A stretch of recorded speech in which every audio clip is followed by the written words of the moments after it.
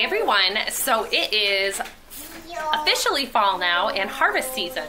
So as you know, we didn't do a garden this year because of little baby George coming. It made it very hard to be able to do weeding and prepping the garden. But we have great neighbors who are taking care of us, and they grew up the old-fashioned way where if you didn't can it, you didn't have it for the winter. So Gail, my wonderful neighbor, brought me 3 boxes of tomatoes, and it's probably about a bushel tomatoes maybe. So I am canning them. We went shopping last week, and for our own finances we like to pay with cash, and I have to stick to the budget when we're at the store or else I'm just not going to have enough. So I had tomato juice in my hand at $5 a container, and it's probably about a 2-quart container. Just so much money, not organic or anything, just it was the store brand. So I had talked to her about recipes for tomato juice because it's cheaper to buy tomatoes and juice them. And we have a Jack LaLanne juicer. We don't have a cold press juicer, but it's just not in the budget. So we also have a very small kitchen and a very full basement, so I don't really need another appliance. I am making homemade tomato juice today, and I am canning tomatoes. So this is the start of it. I've got some wonderful pictures. I've got some wonderful pictures of the tomatoes. I just think it's always so pretty, especially on the channel page. But she gave me 3 boxes of these. So one of the tricks is, of course you want to wash them. It looks like she's already done a good job washing them anyway, but I am using this tool, and it is a core, and you can use this for strawberries or tomatoes. It's really great. Here, it shows up better over here away from the sun. But you want to cut off your blossom end, and this is the end that gets pollinated so that that doesn't end up in your canned tomatoes. But if you're juicing them, it doesn't matter. And then you just cut them into quarters. If they're a very large tomato or a very small tomato, I'll either cut them in half or in like 6. So I'm actually using my bread serrated knife. It is a really good sharp knife for me because obviously it doesn't get used as much as like meat knives and my other vegetable knives. So we're getting at this. I've got a 5-gallon food grade bucket here. I am wearing gloves because I have very, very bad skin for dermatitis and eczema on my hands. Soap bothers me, acid bothers me. So if you're doing a lot of these, I recommend wearing gloves whether you have skin conditions or not. We are making some cookies right now too to kind of go along with it. The guys are doing farm work. Bethy was helping to eat cookies, and she's doing some drawing. And I've got some boys just hanging out here on the computers, being buds today. Yep. He's playing Diner Dash, I'm playing Roblox. And they were playing Roblox together on the same server, and Trey is out in the combine with Grandpa. So Dad was just outside selling some hay, and he was going over to go check on the combining. They are combining hay for alfalfa seed. So hopefully we'll be able to get a separate video of that in here. So thanks for watching, everybody. I'll show you this as it goes along. So I decided that I would just cut all the tomatoes into 6s, and if you have a helper, a lot of times you can pass the cut tomato over to the side and use one of these scraping spatulas for picking them up. But it's going along really well. Jack's doing a little bit of filming for me right now because I've got my gloves on and I'm cutting the tomatoes. But go ahead and give him a shot, Jack, of inside of the bucket to show how we've come along. So far, this is almost 1 box of tomatoes, and things are a little slow with baby, so I just want to have them all pre-cut. I can do hot pack or cold pack with the tomatoes, and if you do cold pack, you still have to have hot jars, and hot pack kills any bacteria, and then you have less chance of spoilage. So I like to do hot pack for that reason, to kind of speed things up. Sometimes you can do cold pack or in a hot kitchen. We've been having these temperatures in the 90s, but we have air conditioning, so it doesn't really matter. I do cut out any bad spots or soft spots in the tomatoes, and everything that I'm cutting off I save for scraps. and the chickens and the pigs will eat it all up. They're also getting the stemmed cores that I pulled out. We have, if you've seen, a new ceiling fan. So show baby. I pulled baby's little bassinet in here so that he can see me, and I talk to him. And he's looking up at the ceiling fan, totally entertained. All of my babies like lights and ceiling fans. So after I get these all caught up, we will get the jars ready and just do this one step at a time as we can. So baby's not really allowing me to get done what I need to do. Some days end up like that. And I decided to go ahead and do cold pack on the tomatoes. The hot water that you have to put over it. Either way, I'm still having a second pot on the stove, just to show you. So I've got some water starting to boil here. This is getting hot. You do need either citric acid or lemon juice. So I am using citric acid. I didn't want to go to the grocery store and I had this on hand. This is a half a teaspoon per quart, or a quarter of a teaspoon for a pint. And it says it does 77 quarts of tomatoes. So that should be no problem at all, where I'm entirely out. So I ended up with almost 2 5-gallon buckets. So I don't know how many quarts this will end up being, but I almost was going to have to stick these in the freezer because I realized I was out of the tomato juice before this. And if you don't do that, basically the citric acid keeps it food safe. I made a video a long time ago of some stew, cabbage soup that I didn't pressure can. So I've got some empty jars in here getting hot. I've got lids and bands here. And these are all washed and clean. And then I will fill the sink to get the second batch hot, because you have to have them hot or they will crack. And I have got some really great old jars that I probably don't want to use, but I use them anyway. I've never seen one like this. It's a Glenshaw mason jar. Never ever heard of that. I have another one that says Liberty on it, and it's got a picture of the Liberty Bell.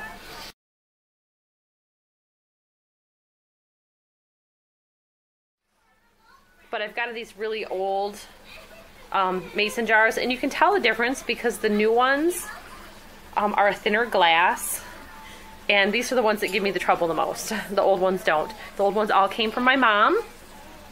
And they have been around and around and around. They have been used so many times.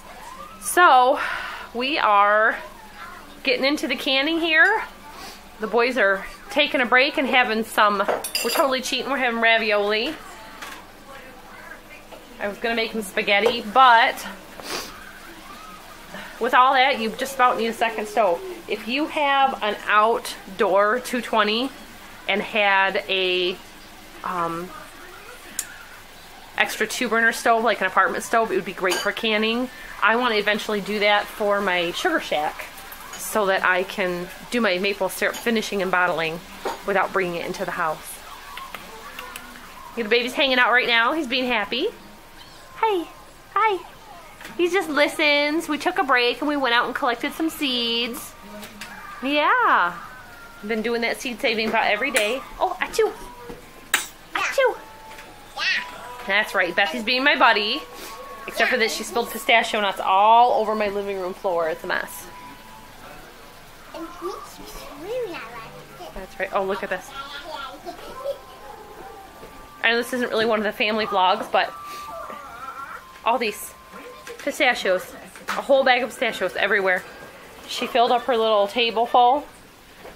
She's been watching PBS all day. So that's the start of that. So one thing I wanted to say about canning is if you are using lids and bands from your mason jars that you have in storage or that somebody has given you or you've bought and used, these old ones that are starting to rust and corrode, you can end up losing an entire batch of food because it won't seal properly because of the rust causing gaps. You definitely want to make sure that you spend a little bit of money. You're putting all the work and effort and the money into your everything, your gardening. Make sure you're heating your lids and bands in a pot before you are sealing them. That heats up that wax ring. You can see the shininess. And I save them to reuse for crafts. So this rusty one, they have great crafts on making like pumpkins and stuff out of your old chip jars. And even hanging lanterns and things like that for your old damaged lids and bands. Ball is offering different deals on their website, so I'll put a link in the description to that for you to save a little bit of money. But I'm using the Ball citric acid, Ball lids and bands, and Ball mason jars. There are some other brands. I know I saw a generic brand at Menards one day, and everyone gave reviews that they weren't sealing and they had things go bad on the shelves, so don't use those. So I am filling my jars now, and I wanted to show you I have my citric acid in the bottom, half a teaspoon, and I am just doing this with my hand and the canning funnel. You want to keep the tops of your lids clean. Not exactly that way. And I always wipe them clean when I'm done. A thing about canning that you need to know is you want as much air out of the container as possible. If you have too much air space, your jars will end up having lots of floating instead of filled. So, oh, Bethy just screamed and woke up the baby. When I add my water, after I've got them all filled up, we're doing real good. We're almost through the first bucket, and that was just the first 7 jars there. Thank you, Murdoch. You're a good brother. So I push down on them a little bit, and then after I have them filled with water, they actually have a bubble remover, but you can just use a butter knife. A wood skewer works too, but a butter knife works fine. And I push from the outside of the jar in different spots. Usually I do it in about 3 different spots. You get some evaporation from your kettle every time. So I always add a little more water to each batch. I've got my water boiling here again. It's just about to boil. So I turn it off in between to save electricity. If you've heard me mention before, I think we have the most expensive electricity anywhere. And one of these days, I've looked into different ways of doing it, but we haven't gotten off the grid yet. So I always push down, and I want to have everything underwater so that your stuff on the top doesn't turn funny colors. It can oxidize if it's not immersed.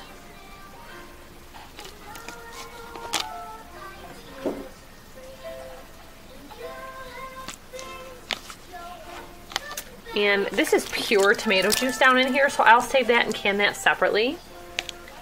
Or you can heat it and add it to your jars. So I'm just going to go through here and get these all topped off and then add water to them. So this is how you get your air bubbles out. You want a ½ inch of headspace. And if you look in like this Ball book of preserving, this is where most of my recipes come from. I get a lot online also, but it will tell you, see like page, and this is a slightly older version, I've had this one for a little bit, about the headspace. It has great information, old recipes that have been tried and tested plenty. It's impossible. I get all my cookbooks all wet and everything, but this is a good guide here. It tells you where on your rim your headspace is. So if you go to the top of the shoulders of the jar, then you are at 1 inch. And then when you get to the ring, it's a 1/2 inch and a 1/4 inch to the top ring. So if you look at like your spirals here, so this is going to be your 1 inch, this is going to be your 1/2, and this is going to be your 1/4 inch. So right there.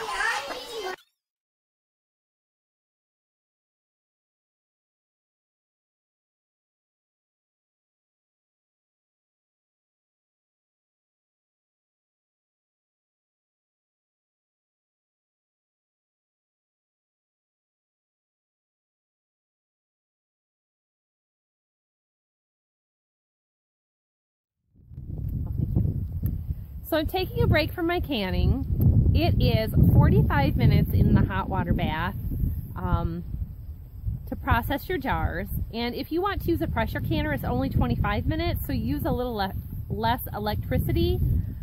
But in our case, it takes anywhere from 45 minutes to an hour for the temperature to drop.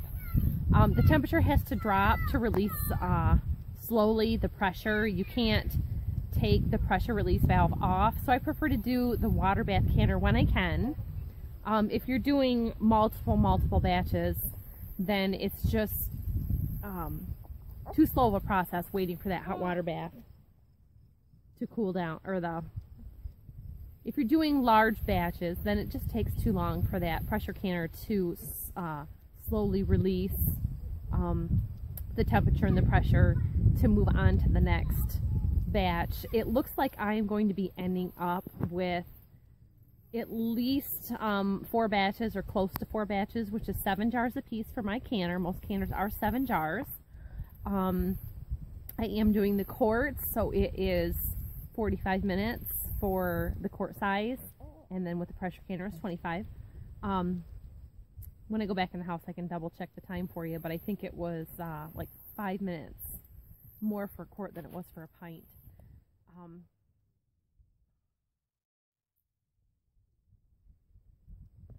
So we're just hanging out outside, waiting for that timer to go off. So we figured we have about a half an hour to just kind of get out in the sunshine. So I've got the raspberry patch behind me and the grapes. We snacked on some raspberries and we're just sitting here in the shade. The temperature has dropped quite a bit because we're getting into the evening hours now. I have made good progress on the tomatoes, and you know, you can do this. I had, in the beginning when I was slicing the tomatoes, I had the baby in the front pack and I had him in the bassinet in the kitchen, and we're just taking breaks so that we can have our snacks and our meals and get him fed. You can see he's kind of having some milk right now, and it's just better for me to keep him on a full belly when I'm trying to work. We let him feed on demand, so sometimes it's just feed him in between jobs, and it keeps the house peaceful. So we're gonna finish up our little break here and just enjoy. The leaves are crunching underneath us. It was the first week of fall and it's hot as heck, but the leaves are still falling and crunchy, and it's nice to hear.